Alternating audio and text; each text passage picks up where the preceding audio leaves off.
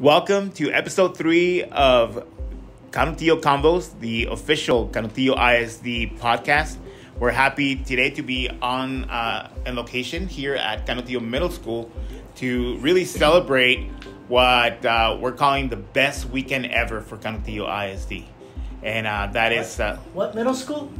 Canutillo Middle School here, right? Steam Academy. Steam Academy. And we're on Bosque Road, right? We're in historic Bosque Road where it all started, and great stuff happening here, and really great stuff happening throughout the school district. We're still sort of on a high here on the news from the weekend that Canutillo ISD is the only school district in Region 19 to be back A-rated by the Texas Association.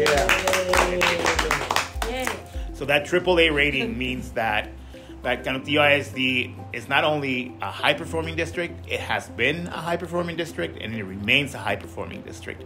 So we're really happy to celebrate all the success, all the work that has been done in campuses like this one here at Canutillo Steam Academy, at every single corner of the school district. Dr. Galviz, what does this mean? What does the AAA rating mean for this community? What does AAA mean? Back to back to back.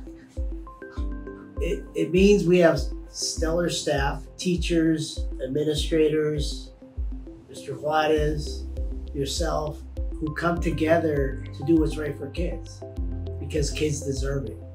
Just like we're in this is where the high school started, right, Mr. Juarez? Correct. So this was the high school at the time. And now the high school's on Desert, now CMS is here. So again, it just means we're doing great things here at Canutillo because we're giving kids opportunities.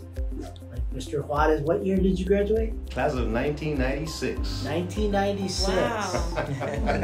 1996. So you got to think of all the history that has started and the growth that's happening on the other side and by Abundant, and the growth that's happening by Reyes, and it's all coming together for not only for Canutillo but for our nation, and that's what we're about. So, I commend the staff, the teachers, the administrators for because that grade means a life. So we're talking about that A, that means quality. That means we're adding quality of life for all our kids and this community. Dr. Kearney, how do we get to this level? If we think of the Canutillo of 20 years ago, we were a school district that was performing like every other school district does, but we're now performing at a high standard. How do we get here, and what does it take to become an A school district? The word that comes to mind for me is that we're building capacity in our teachers and our leaders. We're doing whatever it takes to ensure that they have the tools that they need to be successful in the classroom. It's not that wasn't being done years before, but it's just, I think we're doing it with more intentionality. We're having great conversations with our principals about what they need and how we can support them better. We're looking at data. We're doing data digs. We've been very consistent in our approaches over the last several years, and I think that we're building momentum because of all of the great work that we're doing. It hasn't been easy, as we know, with the pandemic and all of that, but our teachers didn't use that as an excuse. So as a district, we don't make excuses. We do whatever it takes to ensure that we support students and ensure that they're successful in all that they do. I feel like we have something very special here in Canutillo. We really care about kids in ways that I don't think that other districts do. I'm sure that they do. Right. But I know that we really look at our kids and what they need, and we really do what we feel is best for them, no matter what it takes. And we love our kids, and that's why we're here. So I think that's made a big difference. Yeah, for and us. the kids is really where it's at. They're the ones performing here. Right. And I did a media interview yesterday about our AAA rating, and they asked about the pandemic specifically. Mr. Judge, as someone that's on a campus here, I think we expected maybe a lower than normal performance because of the pandemic. but our kids really just rose up to the occasion and showed grit and determination. Does this mean something to them? Like being in a school district that is rated highly, do they take pride in knowing that they're part of a community that values education in this manner? Well, absolutely. First, one of the things that we always talk about with the kids, daily, as I'm walking the hallways, we're a campus of champions, and they know how competitive I am, and they take that same nature with their academics as well. And we have conversations, just in the cafeteria, in the hallways, about how their classes are going. And the teachers are encouraging. We invite community, we invite their parents to understand what is occurring in the classrooms as well. And ultimately, it's just them getting that experience, that real world hands-on experience that we've been talking about with our teachers, and not letting our kids go backwards. That's something that we truly preach to our teachers. Our kids will not go backwards, and if they look like they are, or they seem that they're going backwards, let's figure out how we're going to get them back forwards. And so the data that we look at, the just being positive with them, that goes a long way as well. So kids do understand what it means to be in a district like this. I'd like to add though, and what's unique about our schools, especially the STEAM Academy, the Campus of Champions, and AMS, the Medical Academy, is Mr. Juarez graduated in 1996, me 1984. That kind of learning, it's not the same. Right. 2022. So the learning that the STEAM Academy, with robotics, with coding, with what else, Mr. Judge? They have built drones. They've hacked into drones, which is really amazing. We launched rockets. Rockets. Oh, great! Yeah, absolutely. Launching rockets. I think you bring up a great point, because I think there's this perception from especially parents, right, that haven't been in a classroom in decades, and they think learning is sit and get, right? They imagine rows of desks, a teacher in the front in a chalkboard, and that type of teaching is not only not present anymore, it's not effective, right? That's not the type of learning that's really preparing our kids for the future. And we're seeing it in campuses like this one here at CMS, and we're seeing the results in school districts like Canutillo ISD. Now, we do have opportunities for growth, right? We're very happy with our score and with our rating, but we do have some opportunities for growth. What interventions are we looking at in order to make sure that we're performing at even higher standards in this year and moving forward? Well, I'm so glad you asked. And I really want to take this opportunity to thank parents, because even last year we launched our HB 45 tutoring, which was required by the state. But we didn't just approach it as a requirement. We approach it as, this is what our students need. This is what we want to do for them. And so our parents were very supportive in ensuring that students were brought to whatever additional tutoring we were requiring, whether that be after school or on the weekend or even throughout the day or during intersession. And so we're even going to be beefing that up even more this year. We've changed the schedule at the high school somewhat to ensure that students receive the additional support that they need. But parents have been very supportive of that, and our teachers have done a great job.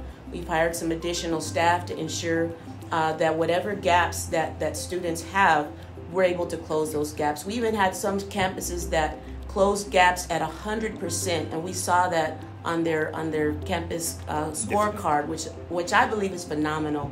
The growth that we saw across the district was just unprecedented, and so we're just so proud of that. And so we intend to continue doing the things that we've been doing, but also additional things so that we can make sure that students are successful. Because, again, going back to the Campus of Champions, we have Mr. Vades, who's a science teacher. And this campus earned a distinction in science. So I'd like to go back to you when kids came back from COVID, and teaching from front of a computer is just they're not correct hands-on as science is. What did you do differently from pre-COVID, or what? Talk, Right. brother. Good talk. question.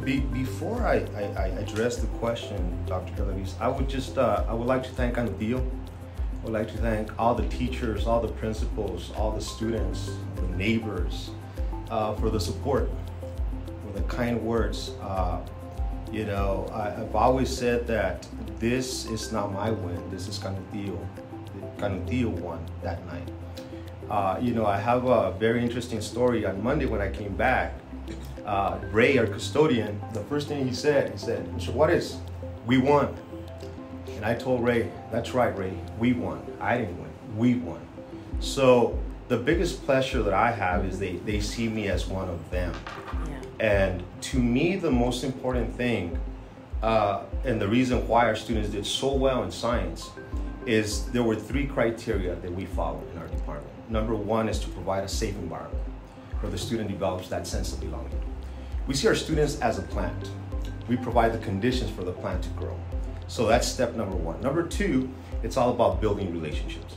And when we talk about building relationships, we're talking about building relationships between the scholar and the educator, the scholar and the peers, the scholar and the community, but most importantly, the scholar himself. We're trying to make sure that our students develop a character of self-responsibility, a character of integrity, a character of grit, but also a character of empathy and kindness and compassion.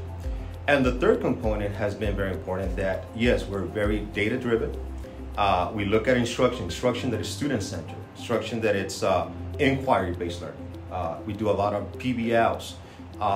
And also, we also pay attention to what Dr. Courtney said, is we pay attention to our professional development. So when you have that 3 alignment, you have those 3 things, the end result is gonna be success, and we're seeing it. So I told Mr. Judge, I said, Canutillo has been my home. Canutillo's in my DNA. And we're very passionate, but to me, one of the things that I would like to address, it's easy to get to the top, but it's more difficult to stay at the top. Mm-hmm. So Canutillo has been the only one that has maintained that level of a rigor. So I'm just blessed to be here, Dr. Galviz. And what does it take? I would say, let's provide a safe environment where they develop that sense of belonging. Let's build those relationships. To me, the biggest component in education, it's all about building relationships. Mm-hmm. That's it. Because I've always told my peers that students, they will forget what you said. They will forget what you did, but they will always remember how you made them feel. Yes. And that's what makes the difference. So I think that's the reason why we got recognition in science. And we got a little ahead of ourselves because Mr. Juarez is speaking, and he kind of touched on it, but we want to congratulate him. That's the second part of what made this the best weekend ever for Canutillo ISD is that Mr. Hector Juarez was named the Region 19 Secondary Teacher of the Year in 2020. This is our win. This is not my win. This is our win.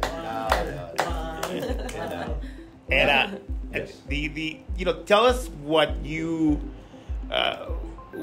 kind of touched on it right now a little bit, but what was going through your mind as they announced it? I was watching at home. I was not even at home. I was actually in the hospital. It was fine. It's a scheduled procedure, but I was lucky enough to be able to watch on YouTube, and even because there was a lag in the feed, I got like 5 text messages from people that I knew that were on there. So like, you guys won. So I was like, I just waiting for the announcement there.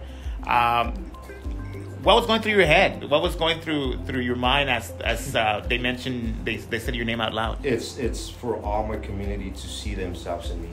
That was it. That was it for our kids to see, if he can do it, if he was picking chili and onion, if he was homeless, if he was one of those individuals that had no food to eat, and he can do it, then that was my thing. It's, to me, my biggest message in education, and this is my why I do what I do, is to give our students hope, to have faith in them, and the most important, to give them love.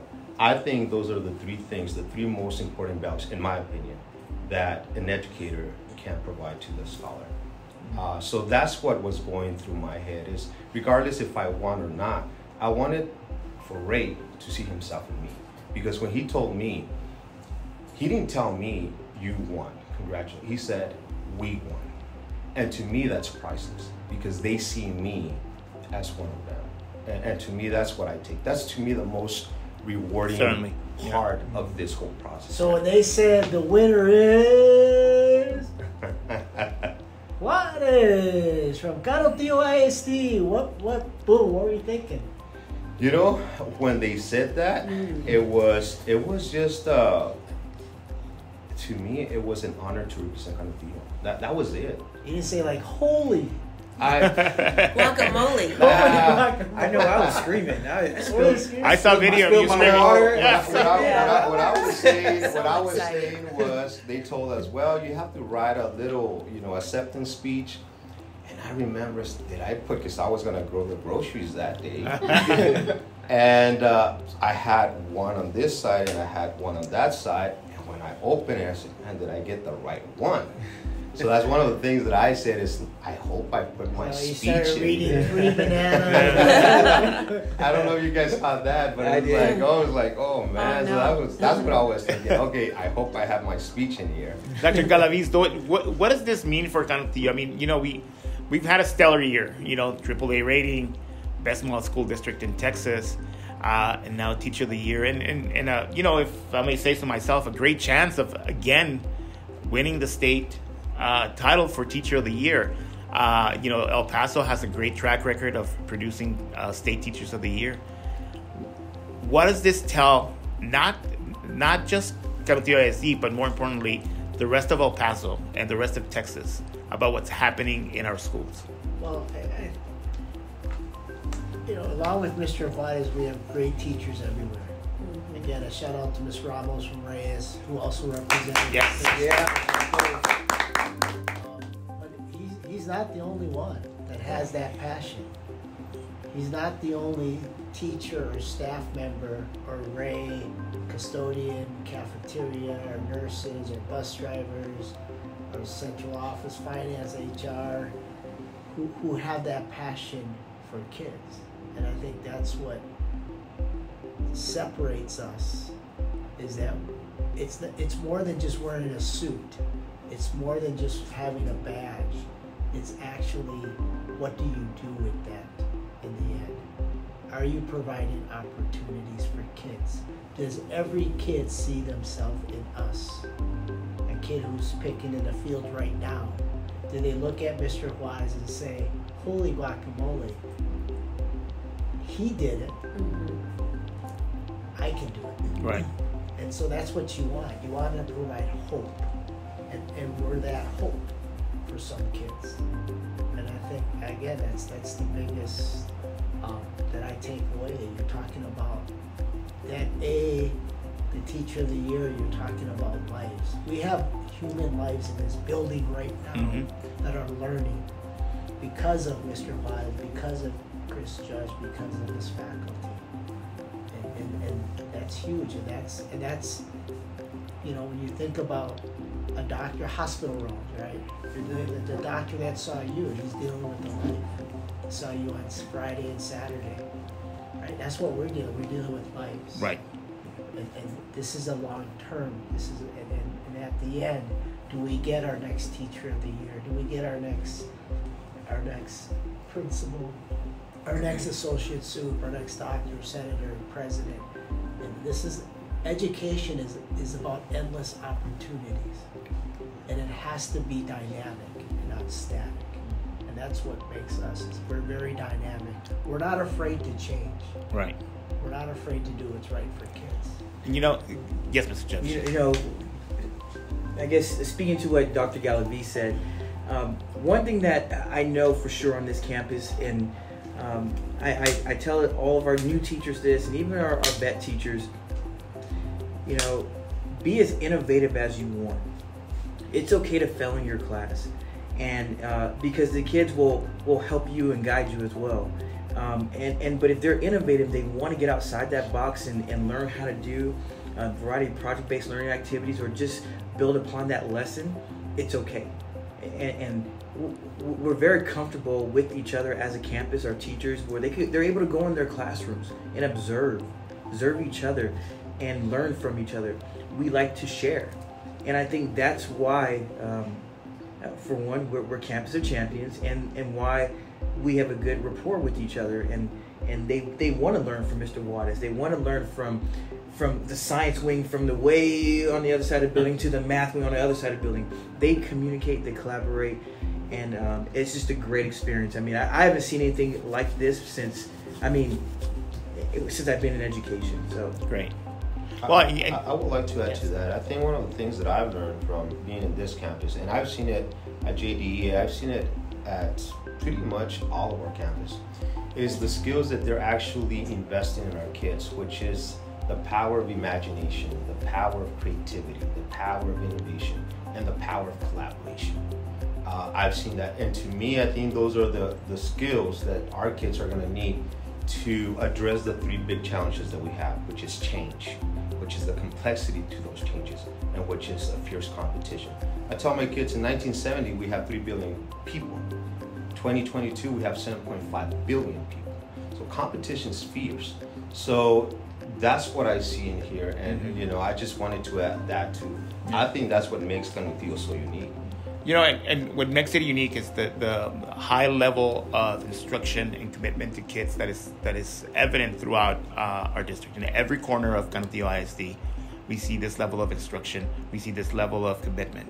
And now, moving on to a topic that we're going to be discussing on Monday, Doc, is trying to match our facilities with that level of instruction. And before, but I also want to give kudos to our trustees, our school board, because we've adopted Lone Star governance. Mm-hmm. And every board meeting, we talk about student outcomes, and we have goals all about career and college readiness, reading and K through 3, right. math, and those we always lead with them.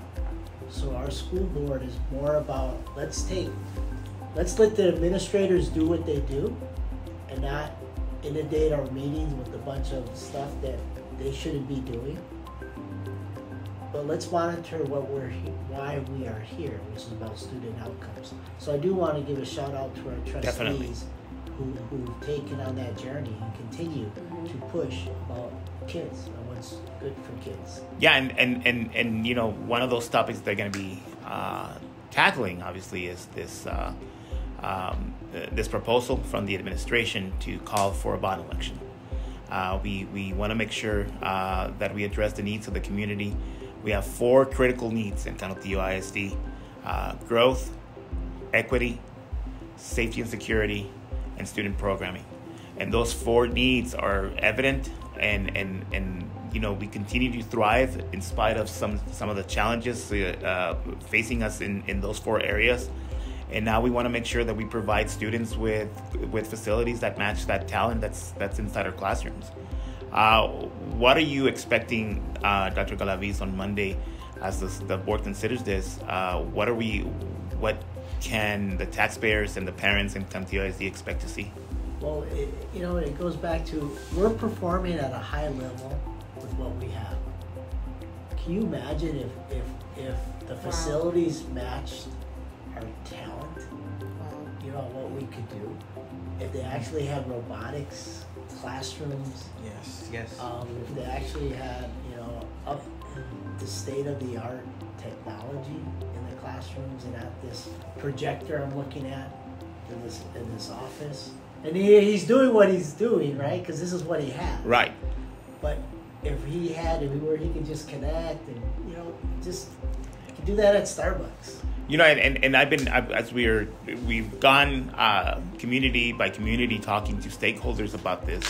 That's a message we hear, right? There's great things happening in our schools, and our teachers and students continue to perform at these very high levels in spite of the challenges that they have, in spite of the roadblocks that they see in facilities, in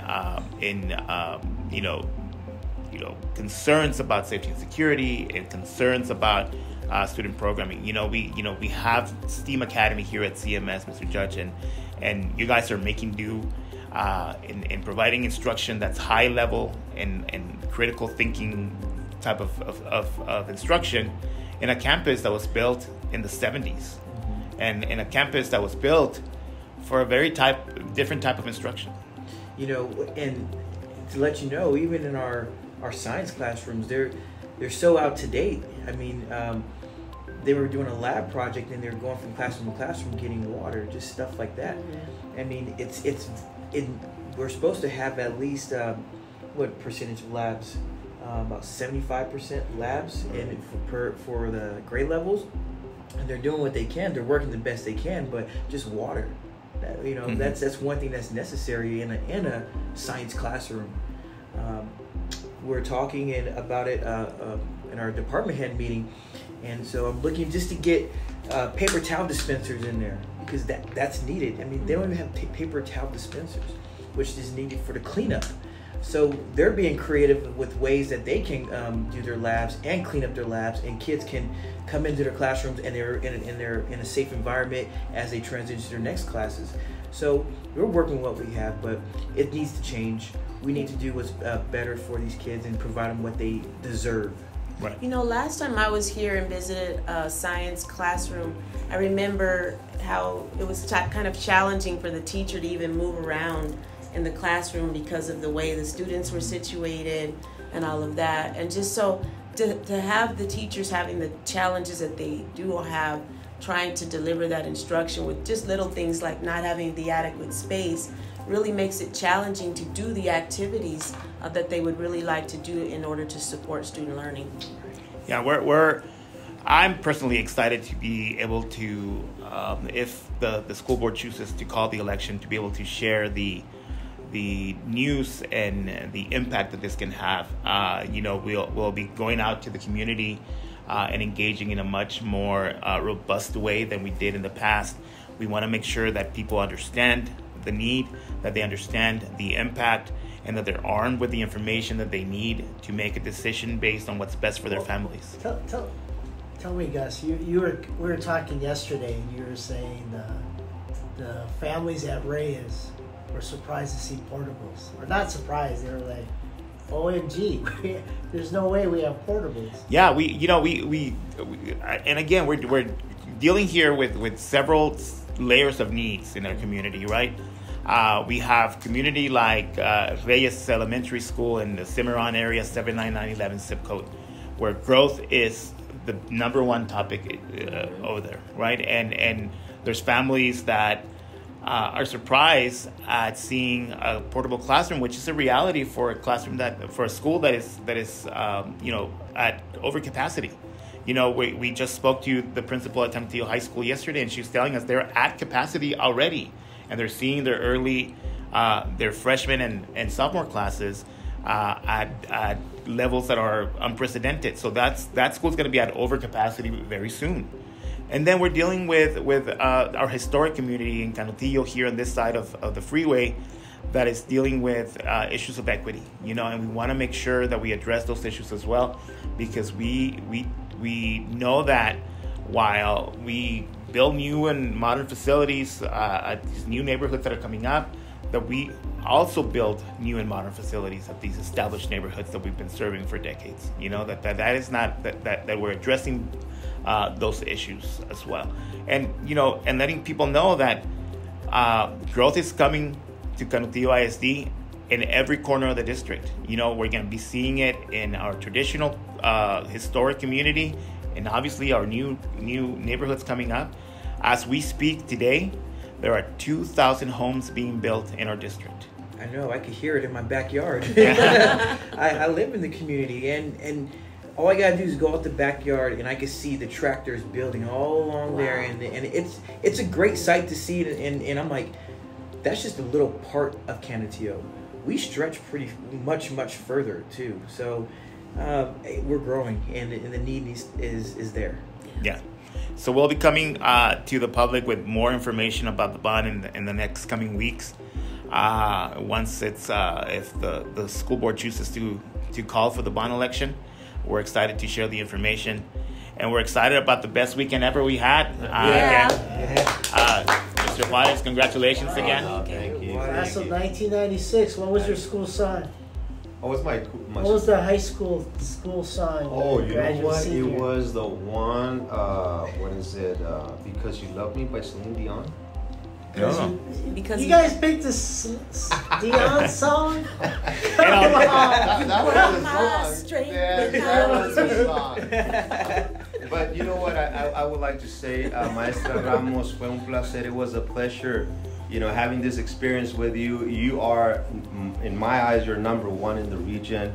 Just keep doing what you're doing. It was a great experience, being part of this process with you. So Yeah, Ms. thank Ramos you. is Thank you, Ms. Ramos. Thank an you amazing very educator at Reyes Elementary School. Absolutely. She was my son's third grade teacher. I mean, Wow.